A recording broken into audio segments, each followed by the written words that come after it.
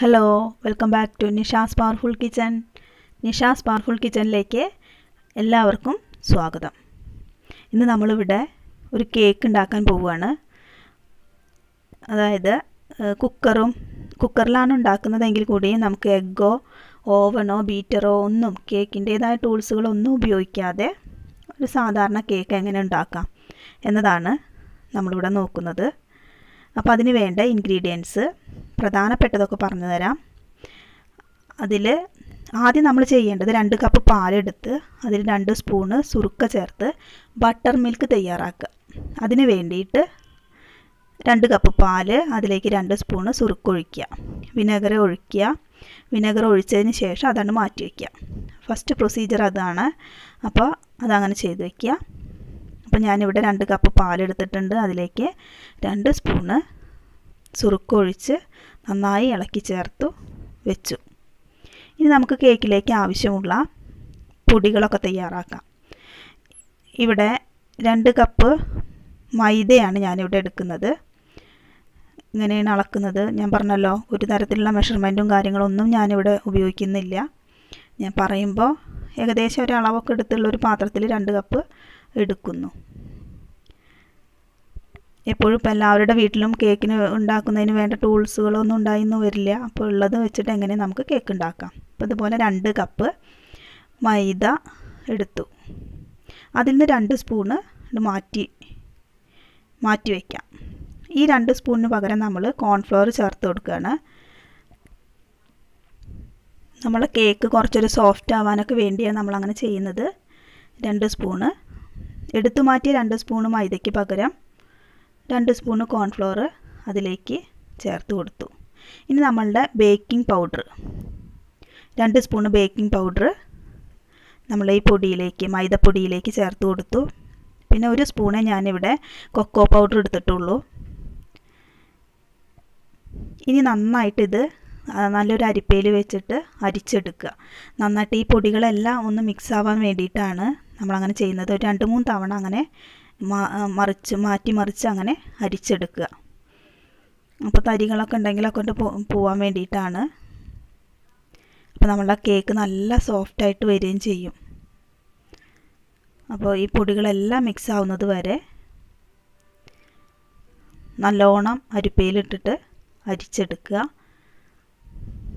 നമ്മളിങ്ങനെ കൊട്ടി കൊടുക്കുമ്പോൾ തന്നെ എല്ലാ പൊടികളും അങ്ങനെ ചേർന്നോളും, മിക്സ് ആയിക്കോളും.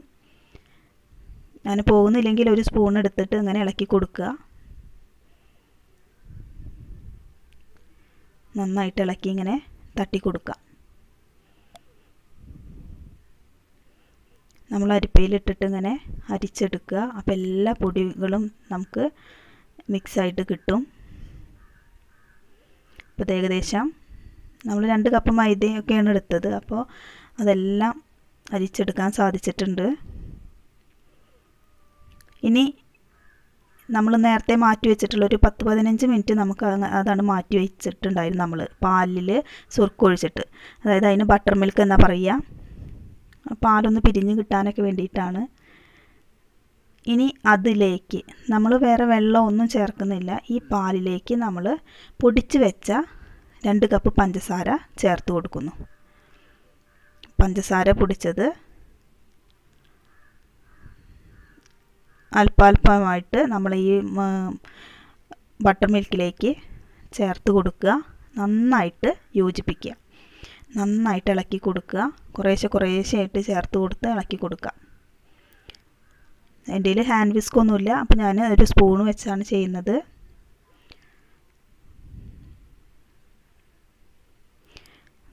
നല്ലോണം ഈ പാലിൽ പഞ്ചസാര അലിയുന്ന വരെ ഇളക്കി കൊടുക്കുക.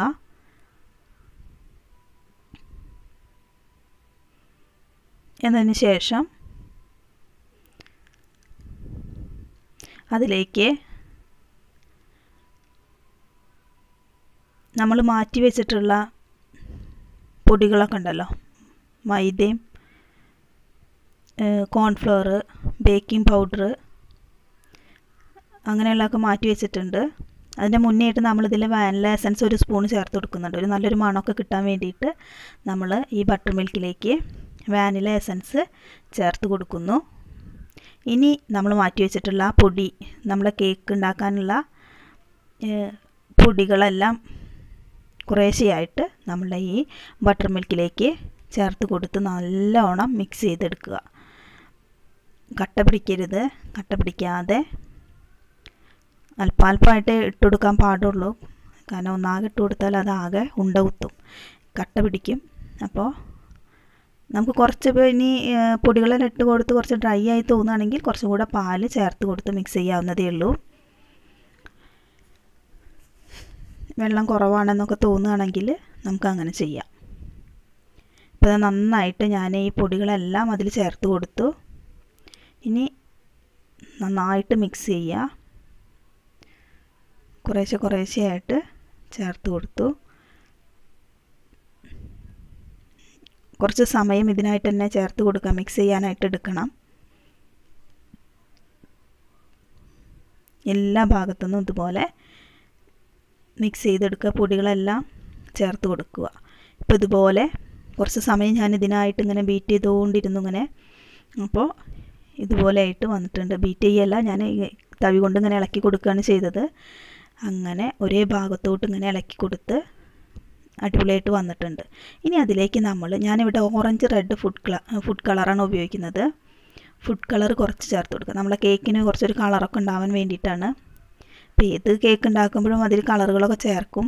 ഞാനിതിനോട് യോജിക്കുന്ന ഒരാളല്ല കളർ ചേർക്കുന്നതിനോട്. പക്ഷേ നമുക്ക് കാണാൻ കുറച്ചൊരു എന്താ പറയുക, വീഡിയോ ചെയ്യുന്നതിലേക്കായിട്ടാണ് ഞാനിപ്പോൾ ഇത് ഉപയോഗിക്കുന്നത്. അപ്പോൾ ഇങ്ങനെയൊക്കെയാണല്ലോ എല്ലാവർക്കും ഇഷ്ടം. അപ്പോൾ അതുകൊണ്ട് ഞാൻ കുറച്ച് ഫുഡ് കളർ ചേർത്തുകൊണ്ട് ഞാൻ ഈ ഒരു കേക്ക് ഉണ്ടാക്കാൻ തീരുമാനിച്ചതാണ്. ഇനി ഓറഞ്ച് റെഡ് കളറാണ് ഇവിടെ യൂസ് ചെയ്തത്. നന്നായിട്ടിത് നമ്മൾ ഈ ബാറ്ററിലേക്ക് മിക്സ് ചെയ്ത് കൊടുക്കുക. നല്ലോണം മിക്സ് ചെയ്യുക. അപ്പോൾ ഈ സമയം നമ്മളെ കുക്കറിലാണ് ഇപ്പോൾ നമ്മളുടെ ഫുള്ള് കേക്കിൻ്റെയൊക്കെ പ്രിപ്പറേഷൻ കേട്ടോ. അപ്പോൾ കുക്കർ നമ്മൾ ഫ്രീ ഹീറ്റ് ചെയ്യാൻ വേണ്ടിയിട്ട് ഗ്യാസിൽ വെക്കണം. ഒരു മീഡിയം ഫ്ലെയിമിൽ വെച്ചാൽ മതി. നടുക്കിൽ ആ കുക്കറിൻ്റെ സെൻറ്ററിലായിട്ട് നമ്മളൊരു തട്ടും വെച്ച് കൊടുക്കുക. എന്നിട്ട് നന്നായിട്ട് ഫ്രീ ഹീറ്റ് ചെയ്യാൻ വേണ്ടിയിട്ട് വെച്ച് കൊടുക്കാം. ആ സമയം ഒന്നുകൂടെ നമുക്ക് നമ്മളെ ബാറ്റർ ഒന്ന് ഇളക്കി ചേർത്ത് കൊടുക്കാം. അപ്പോൾ ഒന്ന് റെഡിയാക്കിയിട്ട് വെച്ചിട്ടുണ്ട്. ഇനി നമ്മൾ വട്ടച്ചെമ്പിലാണ് കേട്ടോ. വട്ടച്ചെമ്പിലാണ് ഞാനിവിടെ കുറച്ച് ക്വാണ്ടിറ്റി ഉള്ളത് കൊണ്ട് കുറച്ച് വലിയൊരു കേക്ക് ഉണ്ടാക്കാമെന്ന് കരുതിയതുകൊണ്ട് ഞാനത് വട്ടച്ചെമ്പിലാണ് വെക്കുന്നത്. അപ്പോൾ നമുക്ക് ലെയറായിട്ട് മുറിച്ചെടുക്കാൻ വേണ്ടിയിട്ട്. അപ്പോൾ ആ വട്ടച്ചെമ്പിൽ ഒന്ന് ഗ്രീസ് ചെയ്യാം. ഞാനിവിടെ സൺഫ്ലവർ ഓയിലാണ് ഉപയോഗിച്ചിട്ടുള്ളത്. സൺഫ്ലവർ ഓയിൽ ചേർത്ത് വട്ടച്ചെമ്പിന് ചുറ്റുഭാഗവും അടിയിലൊക്കെ ഒന്ന് തേച്ച് കൊടുക്കുക. അതിലേക്ക് നമ്മൾ ഈ കേക്കിൻ്റെ ബാറ്റർ ഒഴിക്കുക. കേക്കിൻ്റെ ബാറ്റർ ഒഴിച്ച് കൊടുത്ത് എല്ലാം തുടച്ച് ഒഴിച്ചു കൊടുക്കാം. ഇത്രയാണ് നമ്മൾ കേക്ക് തയ്യാറാക്കാനായിട്ട് ചെയ്തിട്ടുള്ളൂ. ഇനി നമ്മളൊന്ന് തട്ടി കൊടുക്കാം. അതായത് എയർ ബബിൾസൊക്കെ ഉണ്ടെങ്കിൽ ഒന്ന് പോകാൻ വേണ്ടിയിട്ടാണ്. ഇല്ലെങ്കിൽ അത്രയും ഭാഗം ഹോളായിട്ട് അങ്ങനെ കിടക്കും. അപ്പോൾ അത് ഒഴിവാക്കാൻ വേണ്ടി നമ്മൾ എന്ത് ചെയ്യുന്നു, ഒന്ന് ടാപ്പ് ചെയ്യുന്നു. ഈ ഒരു ചെമ്പ് ഒന്ന് ഇളക്കി തട്ടി കൊടുത്ത് നമ്മൾ ഫ്രീ ഹീറ്റ് ചെയ്യാൻ വെച്ചിട്ടുള്ള കുക്കറിലേക്ക് ഇറക്കി വെച്ച് കൊടുക്കുക. കൈയൊന്നും പൊള്ളാതെ ശ്രദ്ധിച്ച് ചെയ്ത് കൊടുക്കുക. സെൻറ്ററിലാവാൻ തന്നെ ശ്രദ്ധിക്കുക. ഇനി നമുക്ക് എന്ത് ചെയ്യാം, കുക്കർ അടച്ചു വയ്ക്കാം. അതിൻ്റെ വെയിറ്റ് ഊരി വയ്ക്കാൻ പ്രത്യേകം ശ്രദ്ധിക്കണം. ഇനി നമുക്കൊന്ന് തുറന്ന് നോക്കാം. ഏകദേശം 10-30 മിനിറ്റ് ആയിട്ടുണ്ട് കേട്ടോ. നമുക്കൊന്ന് നോക്കാം. അപ്പോൾ അതിൻ്റെ ഞാൻ കത്തി കൊണ്ടാണ് നോക്കുന്നത്. ടൂത്ത് പിക്കൊന്നും എടുത്തിട്ടില്ല. കത്തി ഏതെങ്കിലും ഒരു സ്റ്റീലിൻ്റെ കത്തി ഉണ്ടെങ്കിൽ അതുകൊണ്ട് നോക്കിയാൽ മതി. അതിൽ ഒട്ടി പിടിക്കുന്നില്ല എങ്കിൽ നമുക്ക് കേക്കിൻ്റെ ഉള്ളെല്ലാം വെന്തു എന്നാണ് അർത്ഥം. ഇതിൻ്റെ മേലെ ഇങ്ങനെ ഹോള് പോലെ കാണണം. ഞാൻ ഇടയ്ക്കൊന്ന് കത്തി കൊണ്ടൊക്കെ ഒന്ന് നോക്കിയിട്ടുണ്ടായിരുന്നു. അപ്പോൾ ഒരു 25 മിനിറ്റൊക്കെ നമുക്ക് കഴിഞ്ഞാൽ നമുക്ക് കുക്കറൊക്കെ തുറന്ന് നോക്കി അത് പാകമായിട്ടുണ്ടോ എന്ന് നോക്കുന്നതിൽ തെറ്റില്ല. നമ്മളൊരു കത്തി കൊണ്ടോ ഒരു ടൂത്ത് പിക്ക് കൊണ്ടോ ഒന്ന് ഇറക്കി കൊടുത്താൽ അതിൽ പറ്റി പിടിക്കുന്നില്ല എങ്കിൽ, ഒട്ടിപ്പിടിക്കുന്നില്ലെങ്കിൽ നമ്മളെ കേക്ക് കറക്റ്റ് വേവായിട്ടുണ്ട്. അപ്പോൾ അത് ഞാൻ കുക്കറിൽ നിന്ന് എടുത്തു. അത് പാകമായിട്ടുണ്ടായിരുന്നു. എടുത്ത് ഇനി അതിൻ്റെ മേൽഭാഗം നമുക്ക് ഡെക്കറേറ്റ് ചെയ്യാനായിട്ട് എടുക്കാം. അതായത് അത് പൊടിച്ചിട്ട് നമുക്ക് മേലെ വിതറി കൊടുക്കാം. അപ്പോൾ അത് ഞാൻ കട്ട് ചെയ്ത് മാറ്റുകയാണ്. കുറച്ചൊരു ഭംഗി വേണ്ടേ, അപ്പോൾ അത് കട്ട് ചെയ്ത് മാറ്റാം.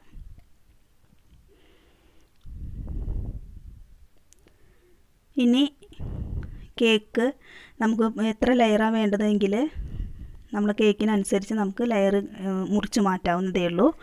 അപ്പോൾ കത്തി കൊണ്ട് അതിൻ്റെ സൈഡിലെല്ലാം വരഞ്ഞ് കൊടുത്ത് പതിയെ കേക്ക് പൊട്ടാതെ ഒന്ന് ഒരു ലെയർ നമുക്ക് അരിഞ്ഞെടുക്കാം, ഒന്ന് മുറിച്ചെടുക്കാം.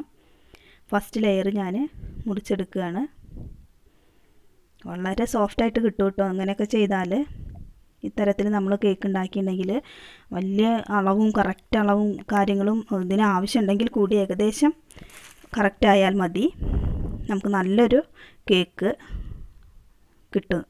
ഇത് പൊടിഞ്ഞു പോവാതെ വളരെ ശ്രദ്ധയോട് കൂടിയിട്ട് വേണം നമ്മൾ മുറിച്ചെടുക്കാൻ. ഫസ്റ്റ് ലെയർ മുറിച്ചെടുത്തതിന് ശേഷം നമ്മൾ പഞ്ചസാര സിറപ്പ് ഉണ്ടാക്കുക. ഷുഗർ സിറപ്പ് ഉണ്ടാക്കി അത് ഉണ്ടാക്കാൻ പണിയൊന്നുമില്ല. കുറച്ച് വെള്ളം വയ്ക്കുക, അതിൽ ഒരു 2-3 സ്പൂണ് പഞ്ചസാര ചേർത്ത് അതൊന്ന് കുറുക്കിയെടുക്കുക. അതിപ്പോൾ പഞ്ചസാര ലായനി റെഡിയാവും.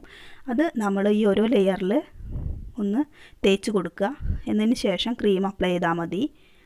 ഇപ്പോൾ ഞാൻ മുറിച്ചെടുത്തു. നല്ല സോഫ്റ്റായിട്ടുള്ള കേക്ക് നമുക്ക് കിട്ടി. ഇനി പഞ്ചസാര ലായനി ഓരോ ലെയറിൽ തേച്ച് ക്രീമും തേച്ച് കൊടുത്ത് ഫസ്റ്റ് ലെയർ അതിൻ്റെ മീതെ വെച്ച് കൊടുക്കാം. അങ്ങനെ ഡെക്കറേറ്റ് ചെയ്തെടുക്കാം. ഞാനിവിടെ കത്തി കൊണ്ട് തന്നെയാണ് ക്രീമെല്ലാം തേച്ച് കൊടുക്കുന്നത്.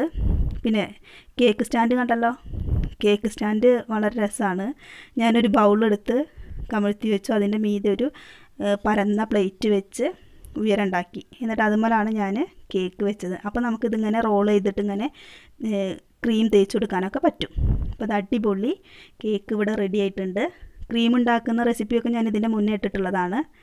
അപ്പോൾ എല്ലാവരും ഇതുപോലെ തയ്യാറാക്കി നോക്കുക. ഓവൺ ഇല്ലല്ലോ, എഗ്ഗ് ഇല്ലല്ലോ, ബീറ്റർ ഇല്ലല്ലോ എന്ന് കരുതി കേക്ക് ഉണ്ടാക്കാതിരിക്കരുത്. എല്ലാവരും ഇതുപോലെ ഒന്ന് തയ്യാറാക്കി നോക്കുക. ഇഷ്ടപ്പെട്ടുവെങ്കിൽ ലൈക്ക് ചെയ്യുക, സബ്സ്ക്രൈബ് ചെയ്യുക. നിങ്ങളൊന്ന് ഷെയർ ചെയ്യാനും മറക്കരുത്. ഇനി ഇതുപോലെ ഒക്കെ തയ്യാറാക്കുക. കേക്ക് ഉണ്ടാക്കണം, എപ്പോഴും കേക്ക് കഴിക്കണം എന്നൊക്കെ തോന്നുന്ന സമയങ്ങളിൽ വീട്ടിലെ കുട്ടികൾക്കൊക്കെ തയ്യാറാക്കി കൊടുക്കാവുന്നതേ ഉള്ളൂ. ഇതിലെ ഫുഡ് കളർ നമുക്ക് ഒഴിവാക്കാവുന്ന കാര്യമേ ഉള്ളൂ. നമ്മുടെ വീട്ടിലെ പിള്ളേർക്കൊക്കെ കൊടുക്കുമ്പോൾ ഒരിക്കലും ഫുഡ് കളർ ഉപയോഗിക്കുന്നതിനോട് ഞാൻ യോജിക്കുന്നില്ല. അപ്പോൾ ഫുഡ് കളർ ഇല്ലാതെ ചെയ്തു കൊടുക്കാം. അത് നിങ്ങൾക്ക് സ്കിപ്പ് ചെയ്യാവുന്ന കാര്യമേ ഉള്ളൂ. അപ്പോൾ ഇങ്ങനെ വളരെ നമുക്ക് ലഭ്യമാവുന്ന ഇൻഗ്രീഡിയൻസ് വെച്ചുകൊണ്ട് തന്നെ നമുക്ക് സിമ്പിളായിട്ട് കേക്ക് തയ്യാറാക്കാം. ഞാനിപ്പോൾ ഇവിടെ വട്ടച്ചമ്പാണ് കേക്ക് ടിന്നായിട്ട് ഉപയോഗിച്ചത്. അതുപോലെ നിങ്ങൾക്കും ഇതുപോലെ ചെയ്യാം. ഓക്കേ.